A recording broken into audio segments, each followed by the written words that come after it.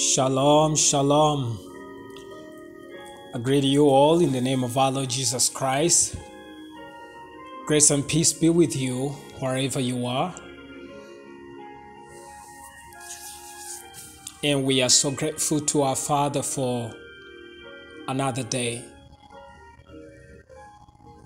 And the purpose of having a day is to maximize your walk with the Lord and experience the fullness of God today as far as you can go.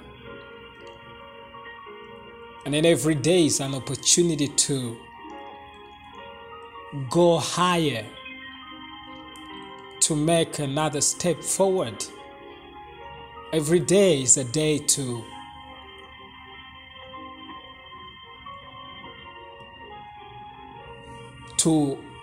grow, to increase, to expand. Every day is always different from the previous day. And so your attitude, your mentality, your perception on that very day will become your reality. I pray that you will see the glory of God today because the glory of God is present with you. In Jesus' mighty name, we are so blessed. In Romans chapter 4, verse 8, the Bible tells us that blessed is the man to whom the Lord will not impute sin. This is another verse that actually emphasizes on the blessedness of the man to whom the Lord will not impute sin. I want you to understand what he's talking about here. It says, to whom the man will not impute sin. David was not saying that this man did not sin. David is saying you are blessed when God does not impute that sin upon you. So this was the only possible the available level of understanding of what grace is. Sometimes, at times, in fact, many times, some people will think that this is exactly what it is, even today, that God do not impute your sins upon yourself, and you think that is the grace or the meaning of grace we have today. I want you to continue to understand there's a difference between the old and the new. And the light they had then of seeing clearly things is different from what we have today. This is the highest level of this prophet. He looked at it and he said, blessed is the man to whom the Lord will not impute sin. So he was implying, actually sin is so hard to go. You cannot be without, you cannot live without sin. But the best thing God could do for you would be to not impute sin upon you. If he does not impute sin upon you, then you are blessed. Like I said, that was the level of the Old Testament, because to them sin was to be covered. Sin was to be forgiven, but it's there. In the New Testament, sin is not covered. It is removed. It is taken away. You're forgiven, and that means separated. Because when Jesus came, when the eternal Son of God became human, the impossibilities, all the impossible things were now to be possible because he had come himself to deal with what man could not do. So if we are blessed, if the man whose sins are not imputed upon him is blessed, how much more you, that your sins are not just not imputed upon you, but taken away, removed, wiped, deleted, separated from those sins. because the old man and the whole old man and the body of sin were taken away, and you cannot live there no longer. You cannot live in the slavery of sin. You cannot be a slave of sin, because the house and the master were taken away and you are free. We shall see this more in the future, but I want you to understand there's a difference between the New Testament and the Old Testament. So he's talking about the man whose sins are not imputed upon him. And you know, the beauty of this, like I said, even if the man has been, God just does not impute sins upon this person, he says he's blessed. He's blessed anyway, because the sins are not imputed upon him. This is what happened in the Old Testament. This is what happened to David, even in his own experiences. He realized that God did not judge him. You see, what God judges, people want to judge others, and people want to be judged as well. But I want you to understand that Jesus Christ, when he came, he did not judge us. He judged the sin itself. He judged the sin itself. He did not come to judge men. He came to judge the sin and actually save the world. The Bible tells us that the Son of God did not come to judge the world. He came to save it. If Jesus was to come and judge everybody, look at what would happen. Think about what will happen. And that is why the image of God was revealed in the person of Jesus Christ. The true image of God was revealed in the person of Jesus Christ. Do you see what I'm talking about? The image of God was revealed in the true image of God was revealed in the person of Jesus Christ, because Jesus never judged anybody. In fact, he came to save them. He knew how to separate sin from the person. He knew how to separate sin from the sinner.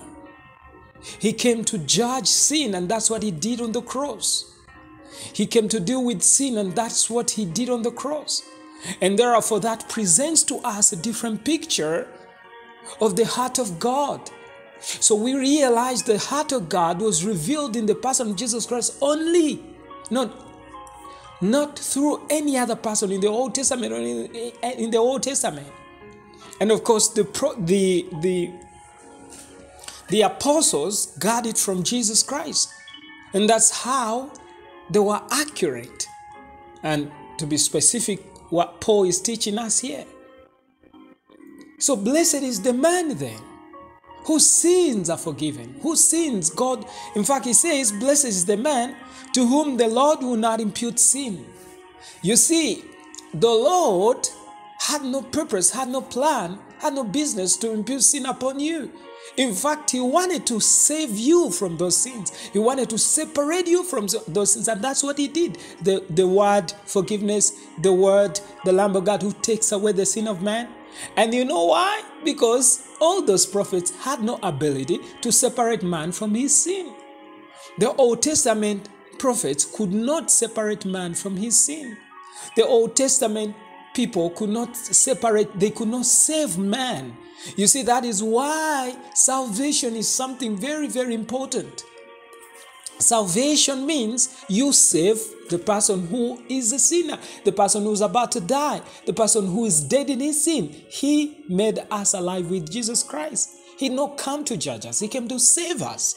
See, that's different from judging us.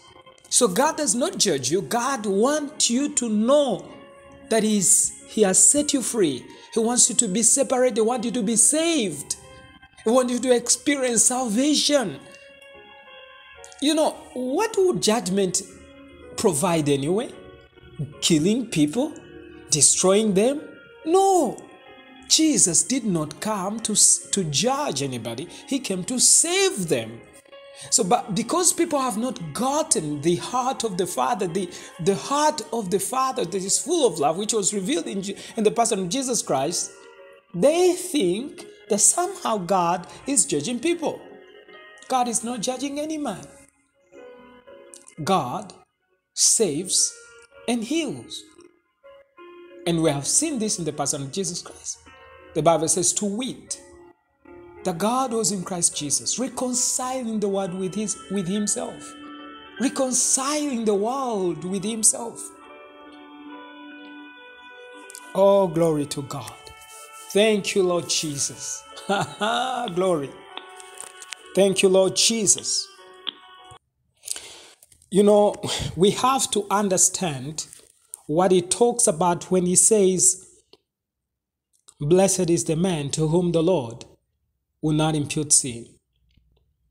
It actually, in the New Testament, everything God has done in Christ Jesus is accredited and imputed to the believer. That's the point. The sum of all happiness, divine fortune, favor, and privileges are now gathered into one divine package and is given to the believer, never to be revoked or taken back. This is what he did for us. He cannot impute sin upon us. Rather, he did something different. Everything he did was accredited to us. And so this gift has not only imputed the righteousness of Christ to the saint, but it is bestowed in such a way that sin cannot be imputed to the believer. So sin cannot be imputed upon you because something else has been put upon you, has been accredited upon you, and that is the righteousness of Jesus Christ. And because of that righteousness, you cannot be condemned. And you cannot be called a sinner. You are called a saint because something else has been given to you. And I want you to remember, sin was given to you, or you inherited sin because of Adam. And you cannot inherit sin again because of Jesus. Rather, you inherit righteousness. So you have righteousness. Righteousness has been given to you. Righteousness has been imputed upon you. That's what you have. That's the work of Jesus Christ. This is the salvation.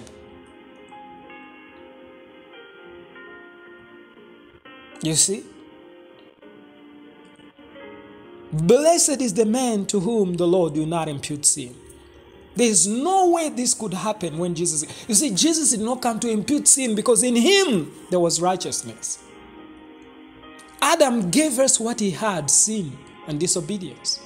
But Jesus Christ gave us also what he had. That is righteousness, forgiveness, holiness, redemption. You see? So a saint, a believer, God cannot impute sin upon him. He cannot impute sin upon you because it's not even actually from God. It's like when people think of sin, they think sin came from God. Sin did not come from God. Death did not come from God. He's not the originator. He's not the source of sin, of death itself. Glory to God forevermore. Thank God, for he has accredited all that Jesus wrote unto us. Blessed is the man. I want you to see yourself blessed. I want you to know yourself as a blessed person. And he will not impute sin upon you. It's impossible. Shalom, shalom.